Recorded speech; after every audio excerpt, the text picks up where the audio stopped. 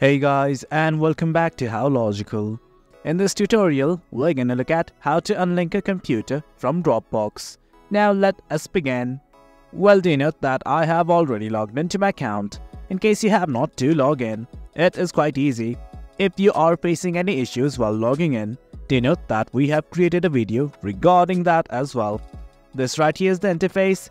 Now let's simply look at how to unlink a computer or simply the Dropbox desktop application right now. At the top right, next to the bell icon, you will see a profile picture that is in fact account. Simply click on it right now. Then from here, as you can see, lots and lots of options. But what you guys have to do is simply go to settings right now. Once you're in the settings page, initially you will be in the general section. Shift right over to security. I'm gonna click on it right now. Well, as you can see, once again, lots of things. But what you guys need to do is simply scroll down till you see something like devices. And right here, this is my device. And I want to unlink it. At the right section, you will see a trash can icon. Just click on it. An option will open up that will ask you to unlink. Click on the button right now.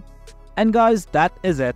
That's how we unlink your computer from your Dropbox account. That's the gist of it. Hope you guys found this video informative, and for more content like this too, remember to hit like, share and subscribe. Your support fuels us. Until next time, thank you.